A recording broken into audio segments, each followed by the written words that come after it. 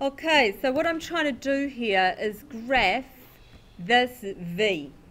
So to graph, it's quite good sometimes to actually change your view window to match what you're looking at. So if I go shift view window, I want to have my X minimum to be -2, my X max to be 13, because that's what I can see, my Y minimum to be -3, and my Y max to be 7.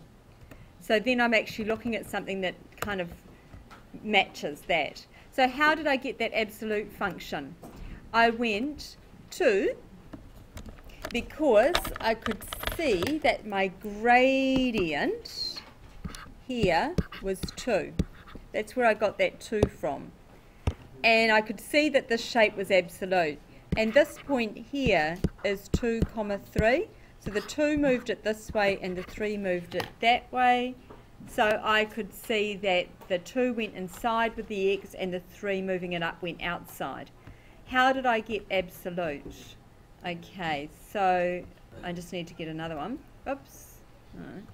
Right, I'm going to go to, and then I went options, and I went number, and I went absolute. And then I went my X minus my moving it to the right, close the bracket, and plus moving it 3 up, and execute. Now, if I wanted to change that domain and range, I just have to go to the end of it here, and I need to go comma and shift square bracket, and I need to go from 1 to 3. And so now I just get that little V. Okay?